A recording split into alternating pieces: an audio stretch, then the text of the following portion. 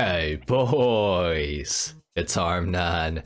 Today we're going to be going over the top 10 coolest sports cars in Grand Theft Auto Online in 2022. Now this is not necessarily the fastest sports cars. Some of these cars will be some of the fastest sports cars. Others are just ones that I think are very cool. And that's pretty much the only criteria for this list. They just have to be a pretty cool car. Some of them are kind of underrated as well. So we're going to go ahead and get started with number 10. Starting off at number 10, we have the EST Paragon R. Now this actually does have an armored version of it that you guys can get for completing all of the casino missions, which is pretty interesting. Otherwise, this thing is going to cost you $900,000, and the only way to get that armored version is by doing those casino missions, just so you guys are aware. Now the EST Paragon R is a super realistic looking car. Obviously you guys can probably tell it looks an awful lot like a Bentley Continental GT Super Sports or just a regular Continental GT, depending on the customization that you put on this thing. It's got a lot that you can do to it, and the armored variant can even be equipped with front mounted machine guns, which is pretty cool. It is also a top 15 fastest sports car around a circuit in Grand Theft Auto Online, so that is pretty cool. This thing is pretty quick. It's all-wheel drive, it handles nicely, it accelerates well, and it has a pretty decent top speed as well on top of all of that. The EST Paragon R is definitely a car that I recommend picking up. It is a pretty solid one to own. That's pretty much it for the Paragon R. Let's move on to number 9. Next up at number 9, we have the Benefactor SM722, which was added with the Criminal Enterprises DLC that just came out in Grand Theft Auto Online. It is based off of the 2009 Mercedes-Benz SLR Sterling Moss. That's what the SM stands for in the 722, and I believe 722 is the racing number that Sterling Moss actually used. Now the SM722 is a little bit on the expensive side. This thing goes for just over $2.1 million, which is quite a lot of money, and especially for the performance, it is a lot, because this thing doesn't exactly have the best performance ever. It does have a very good top speed, and the acceleration is quite nice. The handling is also what I would describe as fun. I wouldn't necessarily say it's very good, but it's good for having fun, if that makes sense. It does tend to slide out a lot, and it is a pretty easy car to drift, so that does make this thing a little bit more of a challenge to drive. So if you like challenging cars, this might be one that you want to pick up. I do think it is also a really unique design for a car. Obviously it's pretty unique in real life, but it's also quite unique even in GTA, where we have crazy rocket bikes and stuff like that. I think that this thing looks fantastic, and I would definitely say that I recommend picking it up if you guys are interested in getting a new sports car that's kind of unique and kind of different from the rest. That's pretty much it for the SM722. Let's move on to number 8. Next up at number 8, we have, oh my god, Jesus, what's going on here? Okay, next up at number 8, we have the Grotti Italia RSX. Now the Grotti Italia RSX is one of the fastest sports cars in Grand Theft Auto Online. I'd place it definitely within the top 5, probably within the top 4. This car is really good. It does have a bit of a broken downforce characteristic, as discovered by Bruffy1322 on YouTube. If you guys are interested, go check him out. He has videos talking about how this car is broken and stuff like that, so if you guys want to know more about it, go check him out. Now this thing does come in at quite a cost. This is an expensive ass car. I believe that this is actually the most expensive car in GTA, other than the open wheel cars, that isn't weaponized. The RSX goes for $3.5 million if you do not have the trade price unlocked, and it goes for 2.6 if you do have the trade price unlocked, which is insanely expensive no matter how you slice it. Even if you have the trade price for this thing, it's still an insanely expensive car.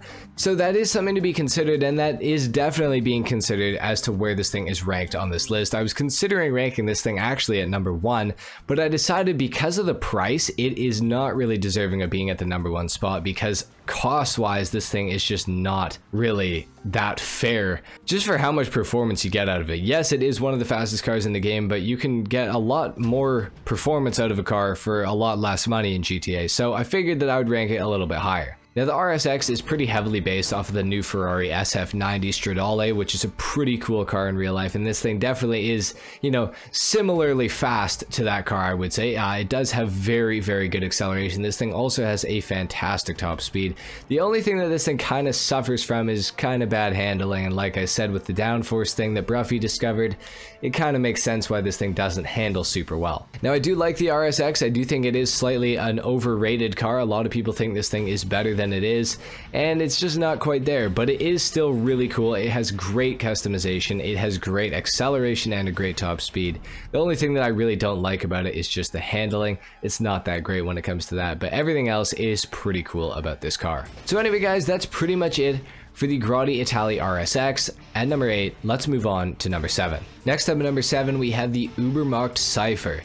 Now, if you guys are fans of realistic looking cars, the Ubermacht Cypher, it doesn't really get much more realistic looking than this thing. The Cypher is very heavily based off of a BMW 2 Series. Now, you can dress this thing up with lots of customization to make it look more like an M2. You can make it look more like an M240i, an M235i. Whatever you guys want to do with this thing, you can pretty much do. However, what I will say is it does definitely have the performance of the BMW M2. This thing is quite quick. It was added with the Tuners DLC, and it goes for a pretty reasonable price of $1.2 million if you have the trade price unlocked, and if you don't have the trade price unlocked, it goes for $1.5 million. This is a really good car. It does everything quite well. The handling is super good. It feels great. This thing over bumps as well. It doesn't get disturbed very much by them. It is a fantastic car to drive. I actually love my Ubermacht Cypher. Racing wise, the Ubermacht Cypher is not going to do too well because it was added with the Tuners DLC, and those cars are just not that fast in comparison to the rest of the sports category.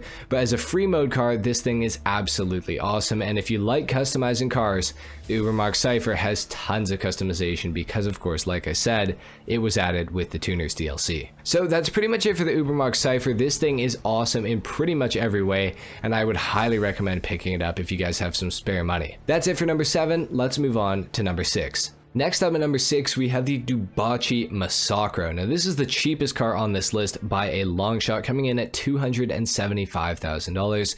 And it's based very heavily off of an Aston Martin Vanquish in real life, likely a 2013, 2014 type of model.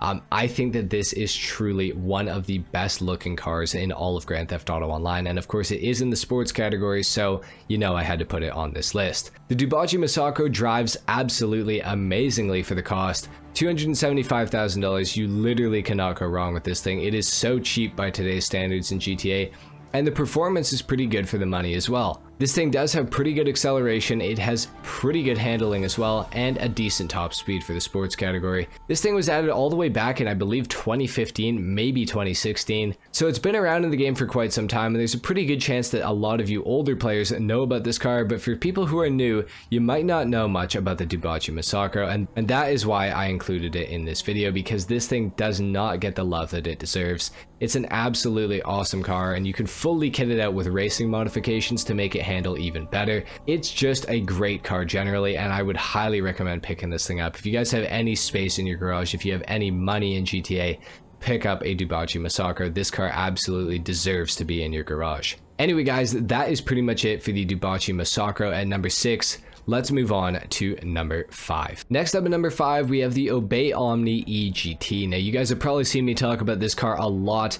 It is an absolutely fantastic one, and it's another one that was added with the Criminal Enterprises DLC just a few months ago into Grand Theft Auto Online. Now, the Obey Omni EGT, as you might have guessed, is an electric vehicle, meaning that it has absolutely fantastic acceleration. This thing is super quick off the line. It does have a pretty weak top speed because of this though, and also because it's an electric car, the handling could be a little bit better. I find generally the electric cars in GTA do not handle that well. However, that's not really why you're buying the Obey Omni EGT. You're buying this thing for what it can do for you. And what it costs is $1.8 million, which is a lot of money, but when I get into the features of this car, you're going to understand why you're going to want it. First of all, as you guys can probably tell on the sides of this thing, it has an armor upgrade, and on top of this, it also has Imani tech. Now, the Imani tech upgrades that it has are, of course, the missile lock-on jammer and the remote control device. Both of these are equipable on this car, and with the armor, you can take 12 RPGs or 12 homing missiles so long as you are inside of the vehicle. If you're not inside the vehicle, it will die in far less than that. But also, it does have the missile lock-on jammer, so this means that Oppressor Mark IIs, Hydras, Jets, Helis, whatever you got, cannot lock onto your car and not get missiles after you that are tracking you, which is super useful. And on top of that, even if they do manage to hit you with a random missile, you're still going to be able to survive for quite a long time because, like I said, it does have quite good armor. Being able to take 12 homing missiles or, of course, 12 RPGs, it is very, very strong. So that's pretty much it for the Obey Omni EGT. That's why you buy this car. It is in the sports category, so I figured that I would include it. I figured it was an important one to include. I'm trying to include all kinds of different sports cars, so I thought this thing was definitely deserving of being in this list. So that's it for number 5. Let's move on to number 4. Next up at number 4, we have the Ocelot Locust coming in at $1.6 million. Now this is a very unique car in GTA, and it's one that I completely overlooked in all my years of playing GTA, which is very odd because I actually have found that this is truly one of my favorite vehicles in the entire game. I absolutely love the Ocelot Locust. Now for $1.6 million, there are cars that have better performance. For just a little bit more money, you can get cars that have better performance. But the Ocelot Locust is an absolutely amazing handling car. I love driving this thing around. I love cornering with it. I love taking it into the hills and driving around with it. It absolutely shreds. It has decent enough acceleration to be fun when it's straight, and it's got good enough acceleration to where it doesn't spin out in the corners, which is really, really nice. This thing handles insanely well. I can't tell you how well it handles. I have a full customization and review on this car if you guys are interested, where I go a little bit more in depth on the handling and just how good it is. The top speed on this car does kind of suffer a little bit because it is very acceleration and handling dominant, but you don't really want this thing for top speed anyways. You want it because it handles so damn well. It's also got a good amount of customization, not as much as I would have liked. For example, I would have liked to actually be able to include a roof on the top of this thing, but you can't really do that. However, there is a lot that you can do still. So the Ocelot Locust is a car that I would recommend picking up. For $1.6 million, you can't go wrong with this thing. It's an absolutely fantastic vehicle. That's it for number 4. Let's move on to number 3. Next up at number 3, we have the brand new Obey 10F. Now this thing is absolutely fantastic looking. It is, of course, in the sports car category, very similar to its predecessor, which was, of course, the Obey 9F. Now, the Obey 10F basically improves on the 9F in every way except this thing's rear-wheel drive only, which I find to be kind of odd because the original 9F was all-wheel drive. Now, I know they have rear-wheel drive Audi R8s now, which is pretty cool, but I thought that this thing was going to be all-wheel drive. I was actually really hoping that it was because I think that it would improve this car a lot. However, it still is very, very good. Now, the 10F does come at a bit of a cost, coming in at $1.7 million. So it is a little on the expensive side, but at the same time, for the performance that you get with this thing, it's absolutely awesome. This thing is within the top 20 fastest sports cars around a circuit. It has fantastic handling. The acceleration is also absolutely insane, and the top speed is quite good as well. On top of that, it's got lots of customization, and it even has a lot of new carbon fiber options that we got with the Criminal Enterprises DLC. As you guys can see, my car is fully decked out with this new carbon fiber, and I think that it looks absolutely awesome. The new Obey 10F is definitely a car that I recommend having in GTA Online nowadays. It is really, really good, and it's a really fun car to drive. Overall, I think it's just fantastic, and that you should probably pick one up if you got some extra money laying around and you got some extra garage space. That's pretty much it for the Obey 10F. Let's move on to number 2. Next up, we have the Karen S95. Now, I know you guys probably weren't expecting to see this thing on this list. This, of course, does have an HSW upgrade that you can do on top of it, and the regular Karen S95 goes for about $2 million unless you got it for free when you signed up on the new Xbox Series X or S or the PlayStation 5 consoles. Obviously, this thing is exclusive to the expanded and enhanced edition of Grand Theft Auto Online, meaning that nobody on PC or last gen can get it, which is kind of a bummer. That's why I put it pretty high up in the list, so that hopefully you guys would find some cars that you like before you saw this thing. Now at number 1, we still do have a car that is on PC, just so you guys are aware. Now the Karen S95 is one of the fastest sports cars in the entire game. When you put the HSW upgrade on that car, it becomes the second fastest car around a circuit in Grand Theft Auto Online, which is pretty insane. And it does have one of the highest top speeds in the entire game out of any of the sports cars. With the HSW upgrade, it is actually the fastest sports car in the entire game. So that is a pretty cool feature of this thing. Now the handling, on the other hand, it is a little bit slidey, but it's manageable. It's definitely a manageable car. I still like it a lot. I think that it's a pretty fantastic car, and I'm really happy that I have it on the expanded and enhanced edition now. Like I said, the handling could be better. The acceleration, though, is fantastic, and so is the top speed.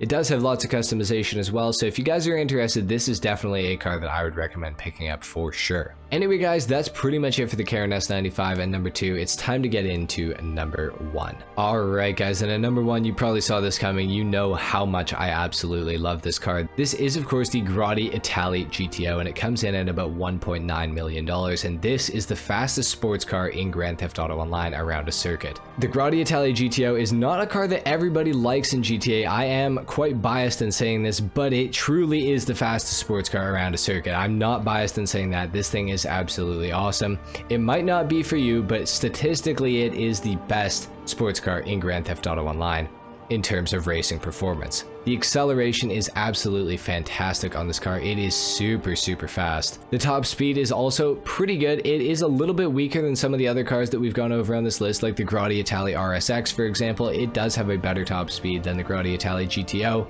However, this thing does have proper downforce, and it does have very good handling. This car also gets a bonus. This car also gets a boost from going over bumps, which is quite odd. The more bumps you go over in the GTO, the faster the car gets, which is pretty insane, and it's pretty odd. The only problem that this car has with that is when you do go over the bumps, the car does get a little bit harder to control, which is kind of annoying, but it is just a problem with the car. On top of this, the car also has some decent customization, not the most ever, definitely not as much as the Obey 10F, but it does have a decent amount nonetheless. If there's one car that you guys buy from this list, I would say make sure it is the Grotti Italy GTO. There's a reason this thing is at number 1. It has absolutely fantastic performance, and it is available on every generation of GTA. This thing is pretty awesome. Definitely pick it up if you guys got some money and you got some garage space. Anyway guys, there you have it. That has been it for the top 10 coolest sports cars in Grand Theft Auto Online in 2022. If you guys enjoyed this video, a like is of course appreciated, if not dislike. Subscribe to the channel if you guys are new, and I will see you all in the next video. Until then, take care. Peace.